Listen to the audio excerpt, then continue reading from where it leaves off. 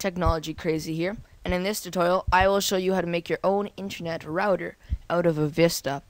You can also do this on the XP, but I'm just going to show you this on the Vista, just because I don't want to make another video. It's pretty straightforward. You can probably find it.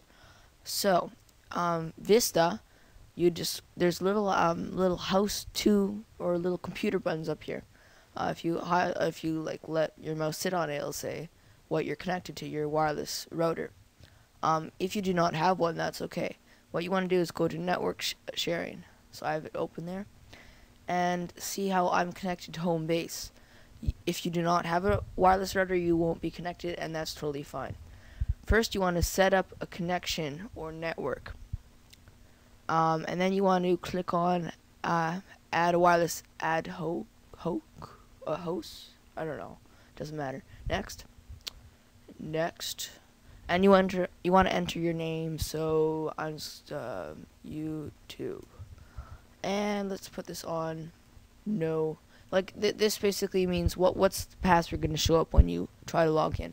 Web is basically normal, but you need to have a lot of things memorized. So we're just going to do nothing. Now we're just going to go save network on this computer, and next, continue, and there it is. So now it's not connected to internet. So what you want to do is go to manage connections, and you'll see that there's no wireless. You'll probably not have this bridge. I'll try no, I won't do it. You won't have the bridge, but you'll have the wireless and local area connection. It has an X on both of them, so that means they're both not on. What you need to make a router is you need to have an Ethernet cable. If you do not know what that is, it's one of those telephone cables that you plug into the back of your telephone. You want to plug that into your computer. It's not that hard. If you do not know what it is, just try to search it up. That's what I always do. Go and search some pictures, or ask your parents, or if you are the parent and you don't know, go on Google and try to figure it out. Anyways, so you want to plug an Ethernet cable into your computer. So I'm going to come back when that's done.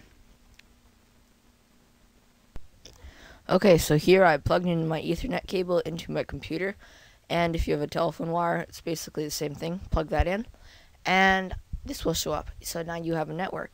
Now if you notice that my screen is rearranged, I did disconnect these from the bridge. It will not work if you add it to the bridge. I do not know why I did. I saw a tutorial how to do it, and I did, but it didn't work for me. So once you have this connected to an Ethernet cable, you want to double click on your wireless, and then you click on the one you just made. So I already clicked on YouTube, and it says waiting for users to connect. So now you want to go to your iPod and connect. So I'm just going to switch to my iPod to show you how I connected. Okay, so I'm back, and I found the problem. What the problem was is where it says network, it has to say shared. Do that by going to properties, continue, allow, or whatever you shows up, and let's bring this there. You want to click on sharing and allow other networks to connect through this internet connection. So once it's shared, now I'll show you the iPod. Okay, I'm back, and just to prove that I'm still on YouTube, it says YouTube at the very, very top. Now I'm going to exit out of it, go to Safari, and let's just reload that.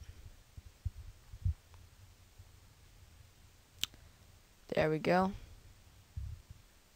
It's actually reloading faster on my iPod, but because I'm viewing it through the computer and through the Safari app, it's not going very, very fast. But it did load, and I can go into Google, search hi. Let's search that. And there you go. So it does work. You can check your mail. You basically have a free wireless router. If you have a Vista. If you have a Windows XP and you're still watching to the very end of the video, all you have to do is just search add hoc, or add space HOC, probably in your search, and I'm pretty sure you'll find it. Yeah, pretty sure.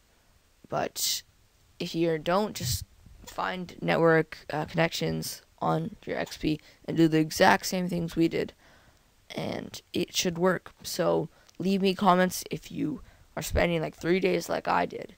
Then just email me or comment, and I'll try to help. I spent a long time trying to figure this out and a lot of effort, so it would really help if you could comment, subscribe.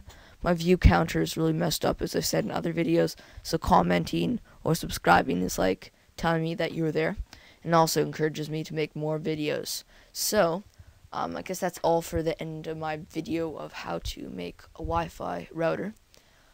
So yeah, comment, subscribe, bye.